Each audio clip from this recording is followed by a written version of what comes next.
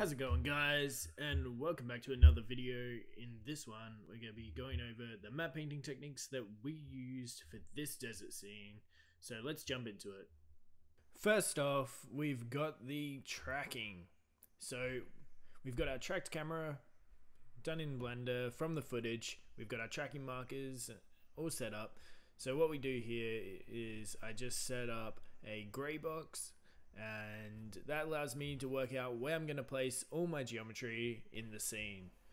So we start putting in the 3D models. So I got this one from a website, just downloaded the statue, and what I'm going to do is I'm going to add some texture to it just to begin with, just to get an idea. And then I start warping the model around so I don't get anything like poking through. This was a free models after all. I look at some reference, and what I'm trying to do is build out like an accurate looking statue. So I make a base that looks like it would hold it with some interesting detail and an interesting silhouette. I then move on to modeling and sculpting the different kind of things you'd see on this statue in this area. So I've got an idea in mind of what I want the overall scene to look like, and I'm taking inspiration from different things like this shield, which I use this photo to turn into a displacement map. So I use the displacement modifiers in Blender and then bring that in and use our displacement map. Limited dissolve, and you can see it crashes, but we come back, we fix that up, we limited dissolve it, reduce the geometry. I get some interesting shapes. So after that, the next thing I want to do is, well, a little adjustment to the position, but then I move on to the dagger. So I wanted to make it so he had something in his hand, and in this case I did like a little curved handled dagger. So just modeled that out and then added some more subdivisions and then sculpted in some little filigree.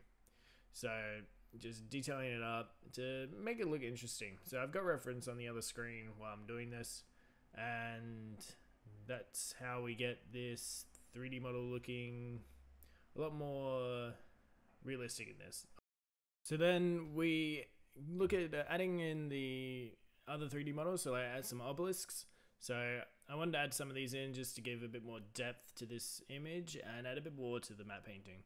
I could have done a bit more with these, but I felt like I should just keep it simple because I was doing this for stream.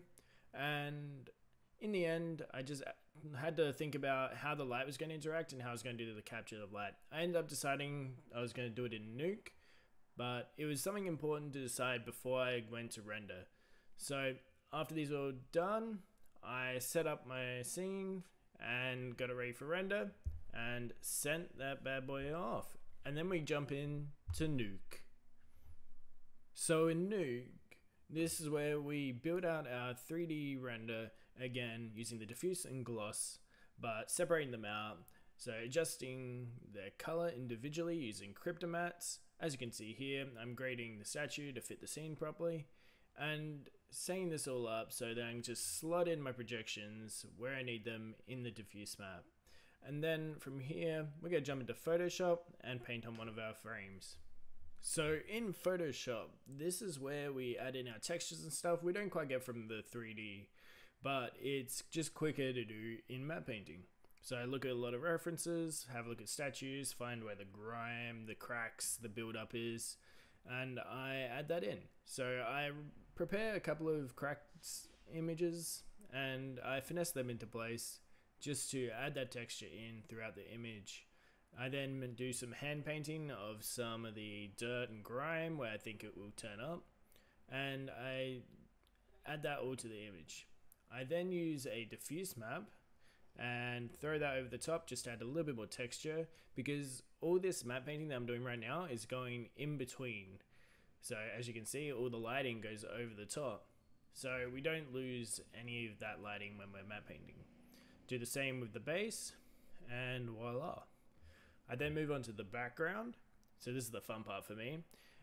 Put that in, grade it, get it looking nice and integrated.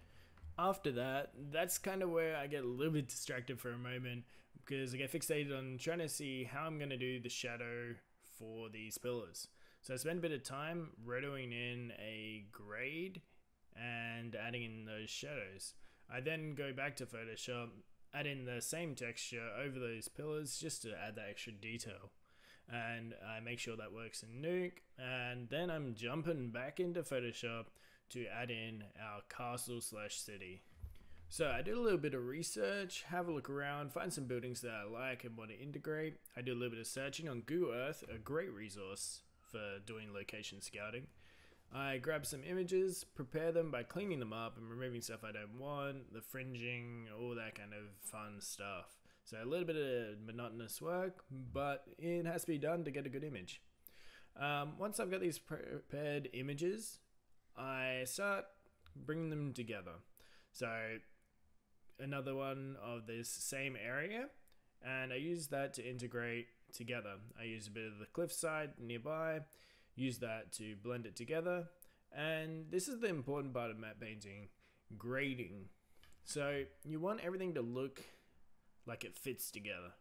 So I can have things that are different graded, but as long as like the shadows are on the right side, I can generally finesse them to look like they belong together. So in this case, I'm just grading everything to fit the same hue, saturation, brightness, all that kind of stuff. And then we bring all of that back into Nuke. Flatten down so we got our separate elements, and we set up our projections. So we take our 3D models out of Blender, we bring them into the Nuke scene, and use a 3D project onto it and set that into our render, so everything's getting put into place where it needs to be. So one of the problems I did face when going through this was my camera was a little bit funky, and then I also forgot that I hadn't textured the shield. So I went back, added that back in, and brought that again back into Nuke, and we fixed it. Then we got our last problem. The fun job that everybody loves. So here, I had to roto out a lot of things. Mostly these front mountain and the background mountains, but it was a day's worth of work. And to do that, what was required was going through frame by frame almost and cutting out this mountain. So did it for the foreground pillars to make sure that they weren't sitting in front of our plate footage. And then I had to do it for the statue and the background mountains. So I did all the background mountain. And then I had to come back, do more of the front mountain because it was also overlapping the background. So there was a lot of roto, and it was a very tedious thing to do. But roto makes images look so good. So a lot of pain for a lot of gain. But by doing roto, I'm no professional, but I went through and got that all done and made this image look super good. And you'll see the end product in just a second, but first, make sure to like the video, subscribe, and if you're feeling generous, comment because it helps a lot. I'm new to this, I'm looking to post more videos on the regular and show some people what can be done. So let me know in the comments what you'd like to see and explain more. And here's the results.